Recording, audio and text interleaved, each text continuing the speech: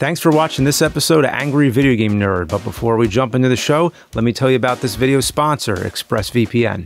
ExpressVPN reroutes your connection through another country's server, giving you access to content that isn't available in your country. With ExpressVPN, I've got access to thousands of hours of extra Netflix content at my fingertips, all at the push of a button. For example, I wanted to watch the 1981 werewolf classic, Wolfen, on my laptop recently, but Netflix didn't have it available in the United States. So I fired up ExpressVPN, switched my location to the UK, and the movie came up. Not only is it easy to use, but everything loads super fast in high definition and without any buffering. ExpressVPN also encrypts your network data, keeping it secure wherever you go online. Plus, at less than $7 a month, it's a no-brainer as to why ExpressVPN is the world's #1 rated VPN. Find out how you can get 3 months of ExpressVPN for free by visiting expressvpn.com/Cinemassacre or by clicking the link in the description below.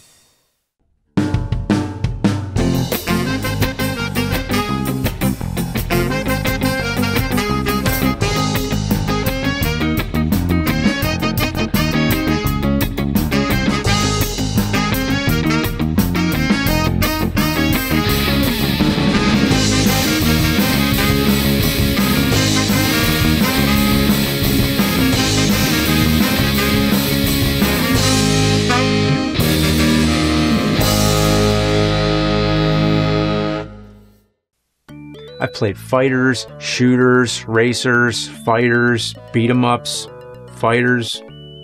You know, when you've played a King Kong assload of shitty games like I have, it feels like you've played them all with just a different title. I want something new. Who said that? Oh! Pac-Man 2, The New Adventures. Wow! I guess I'm gonna play that now. In Japan, this game was released as Hello Pac-Man, published by Namco. However, in the North American release, the game had a bit of controversy around it. In the 90s, a company named Accolade developed and published their own unlicensed Genesis games by reverse engineering the lockout chip. This pissed Sega off, who, in '91, sued Accolade not once, but twice. They eventually settled and allowed Accolade to become a full Sega licensed publisher. This also pissed off Nintendo because Accolade was releasing so many games on their bitter rival's platform. So Accolade made another company, Ballistic, to get around publishing limits with Nintendo. And they all got this weird cheap sticker slapped on the label.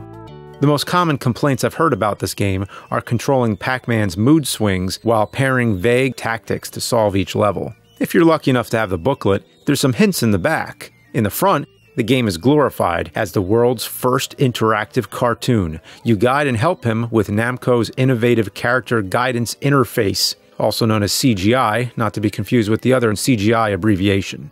There's definitely a masochism tone that makes the game feel counterintuitive to play.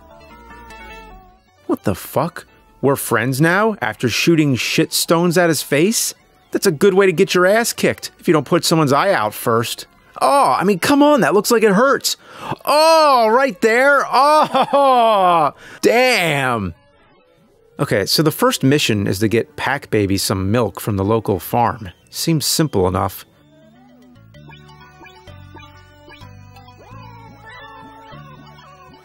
Well, that wasn't so tough. That witch is pissed.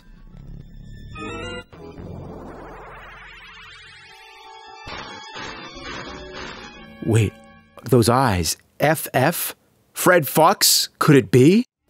The next mission is getting a flower for their friend Lucy's birthday. This time you have to take a lift to the mountains, and what a hassle. This game starts to ramp up the cryptic difficulty. Unlike other point-and-click and decision-based games, this one takes it to another level by making you a secondary godlike co-op to Pac-Man. Right here, if I don't intervene, he will just walk off this cliff like a fucking lemming. Or here, every detail is important, and the slightest fuck-up can happen from almost anything in the environment. You gotta be super vigilant.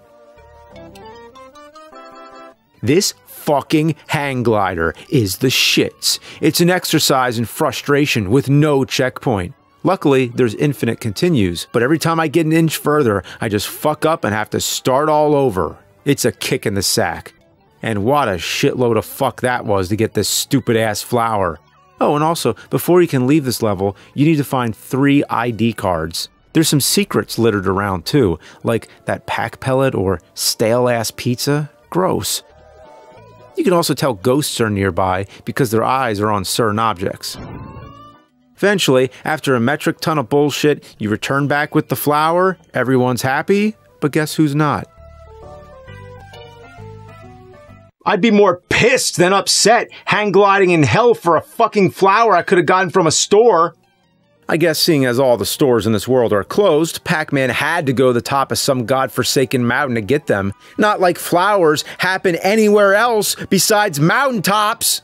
The third level is where Pac shit starts hitting the fan for Pac-Man. The ghosts have stolen Pac Jr.'s guitar. Now you have to go to the city and hunt down those motherfuckers. The city has a huge array of things to interact with, and for something that should only take minutes to do, it feels like hours go by. By this time, you'll notice things that are really out of place, like this fuck. To get Junior's guitar, you have to turn into Super Pac-Man and fuck up the ghosts. After defeating the ghost, you take the guitar back.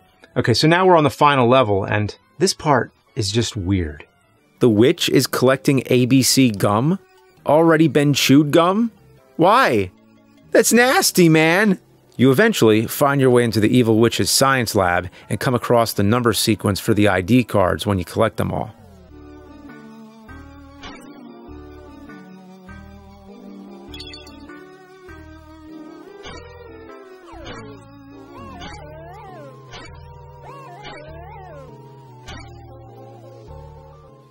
Fuck this game and fuck Pac-Man. I have the ID cards, the number sequence, and he still just goes and fucks things up. What a pain in the ass it is to micromanage every— oh!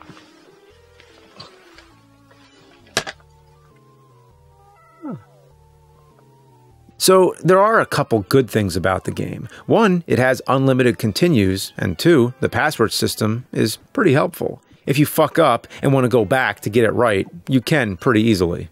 Every moment of the game generates a password you can find in the menu. However, if you wait too long, Pac-Man gets pissy. Okay, now the final boss.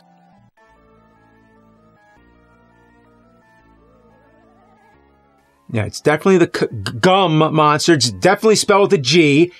I mean, look, we all know what it looks like. Let's all just grow up and get our minds out of the gutter. Now, this dickhole shit-encrusted poopy fuck final boss isn't really too hard to beat. As long as you avoid his arms, stay in Super Pac-Man mode, and keep shooting the fuck out of the gum monster's face until he goes back into the gross gum pit he came from. I finished this game at 21%, which goes to show there is so much more to it if you have the time and patience. Is it a shitty game? Well, sort of, but sort of not. It's different, it's an acquired taste, it's a radical jump from the fast-paced, simple maze games we all grew to love, so maybe if they just didn't call it Pac-Man 2, it would have gone over a lot better. It's an interesting game, it's worth having in your collection, you just gotta put up with Pac-Man's emotional outbursts and just separate it from the original Pac-Man, that's all. What the fuck? What the fuck?